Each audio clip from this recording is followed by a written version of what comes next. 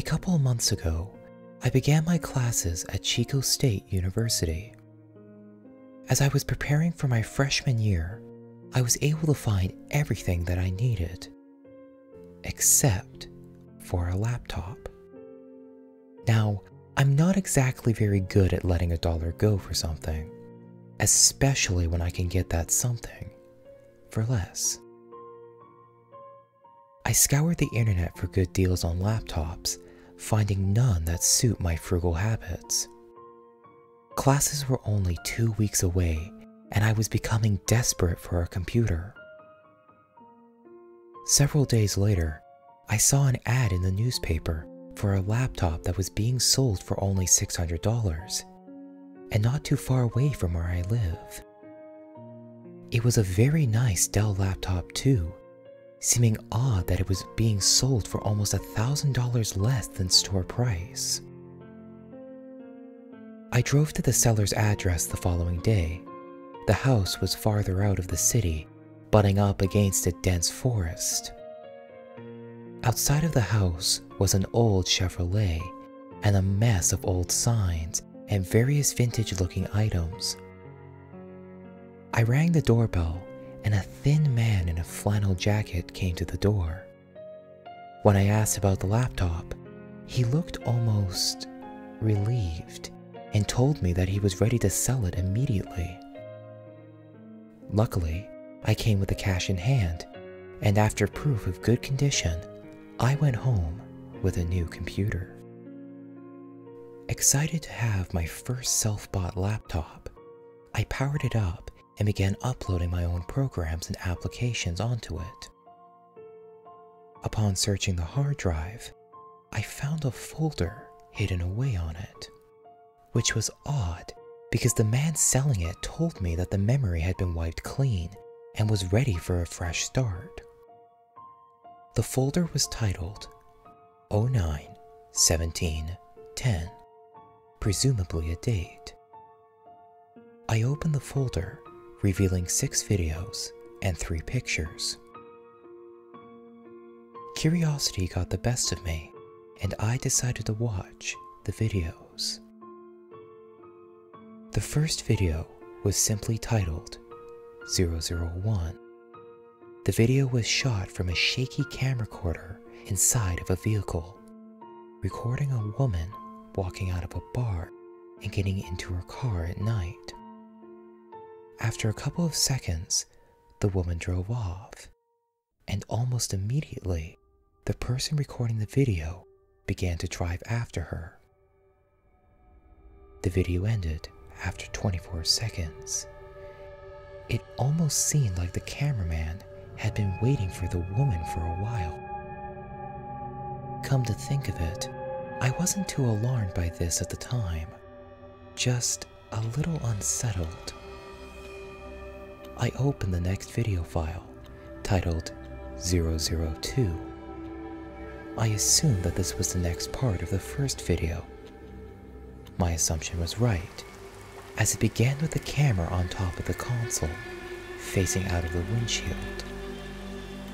It was raining now, leading me to believe that this was a short while after the first video ended.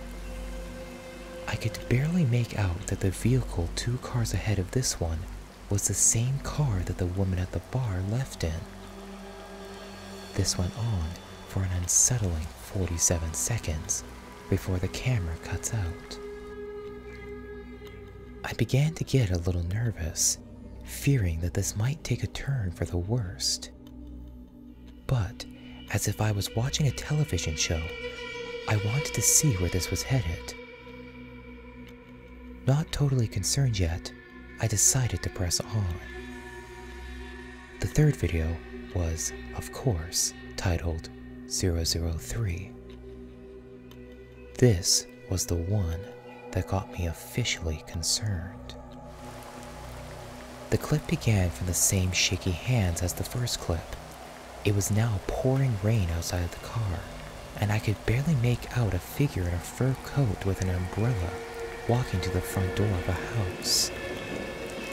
I could only assume who this person was and whose house this belonged to. The the figure entered the house and closed the door. The following stillness greatly unnerved me. The only thing that could be heard was the sound of rain dumping on top of the car. After roughly 2 minutes of this nerve-wracking nothingness, the lights inside of the house cut out.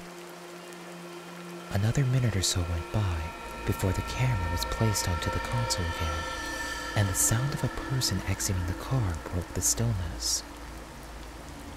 After the car door quietly closed, another figure, this time hooded, could be seen walking towards the house. I began to feel a knot tightening in the bottom of my stomach as the stranger walked around to the back of the house. Whoever this person was, they definitely weren't supposed to be there. After another couple of seconds, the lights to the outside of the house cut out. It was pitch black, and only the rain alerted me that the camera was still rolling.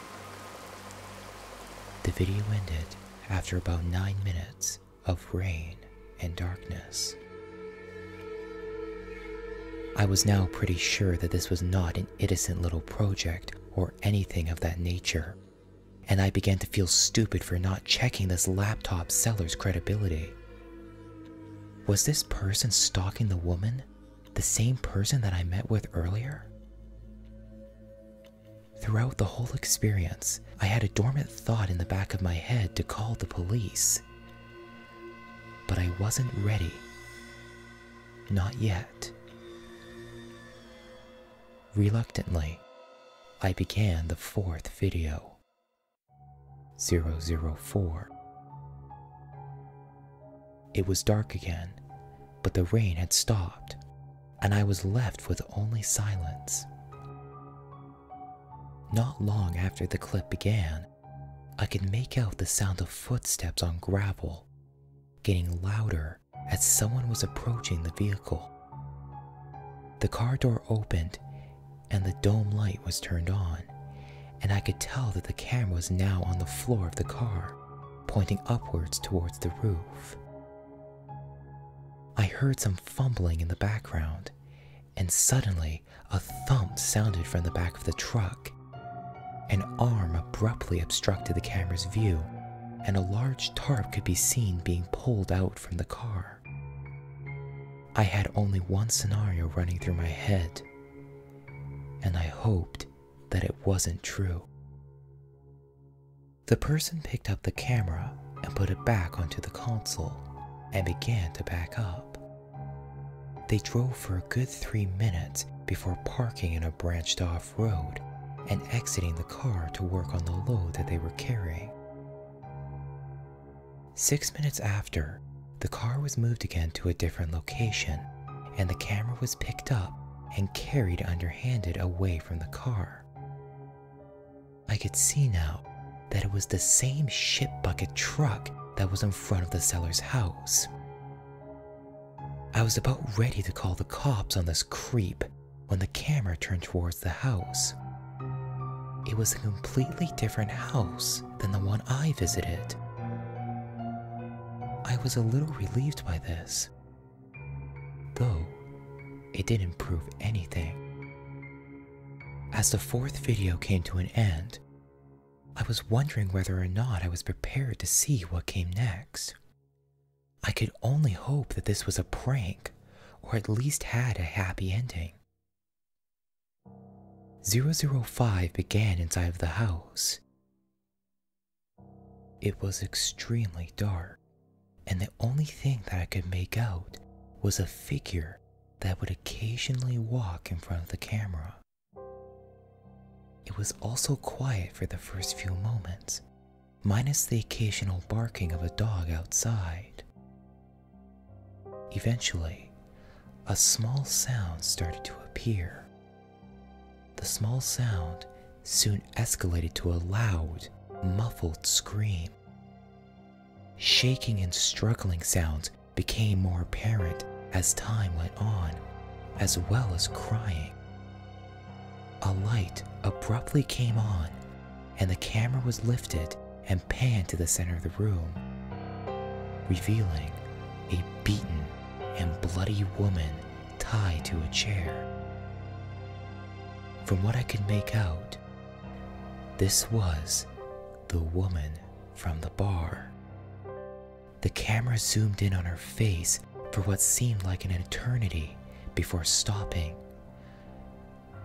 I couldn't believe that this was happening. The original hope that this was some kind of movie had long since diminished. With only one video remaining, I was beginning to fear for my own safety. I locked my door, closed my blinds, and pushed onward. I began 006 with a small hope that this woman was still alive and that I could have her saved. The final installment of this horror show began in a bathroom setting. The camera was placed on the counter, facing a mirror, in which I could see a door.